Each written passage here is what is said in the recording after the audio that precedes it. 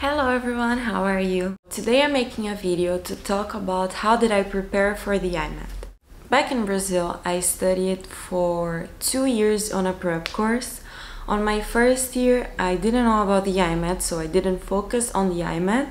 But on the second year, I knew about the IMAT, so that's the year that I focused on the IMAT. Maths and physics, what they ask you on the IMAT, is pretty basic.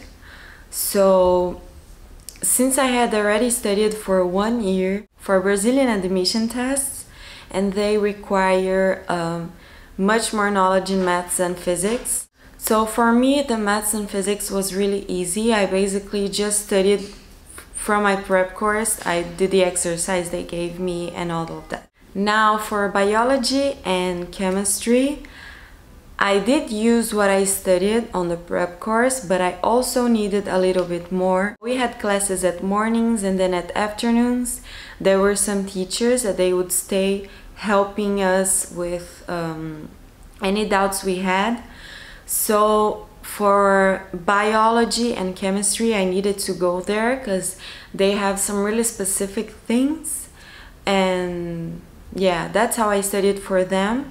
I already had a lot of knowledge, but there were some parts that I still didn't know about. Then for general knowledge, I didn't study for it. I basically paid attention on my world history classes, philosophy, sociology, art history, and that's I tried to pay a lot of attention to those classes because that's what they ask. But it's a topic that is really hard to know because it's so wide. There are so many stuff that they can ask you about. So I don't know. I feel like you need to know a lot about a lot of things. Those things that I told you were the ones that I focused more on. But for example, on my exam, there were 2 questions. One of them was about theories about capitalism, and the other one was about history of science.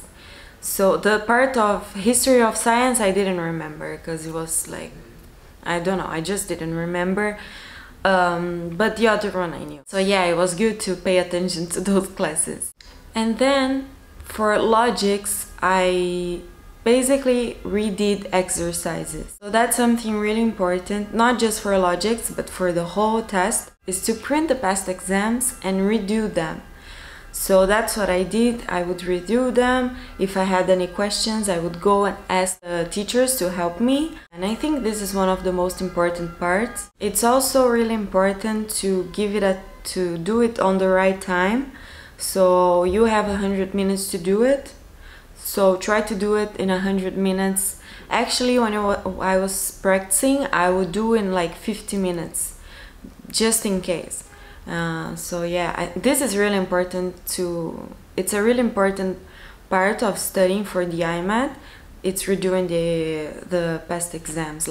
If you can't, I don't know, for some reason you can't go to a prep course, you can't, I don't know, buy books, you can't do anything, at least redo the exams. That it will give you, you get used to the exam and it will help you a lot. There is also this book that people use to study for logics that it's called IMAT 600. I've never used it, but people say it's really good. I'm gonna leave here on the description box a link with a list of subjects that may be on the test. It's on the official website, but I'm gonna leave it here in case you have any doubts on what to study for. And that's it. I know not everywhere in the world there are that many prep courses as in Brazil, but I just wanted to tell you how did I prepare for the IMAT. So I hope you liked the video, I hope it was useful. And if you have any questions, any comments, you can do it here. And that's it. Bye!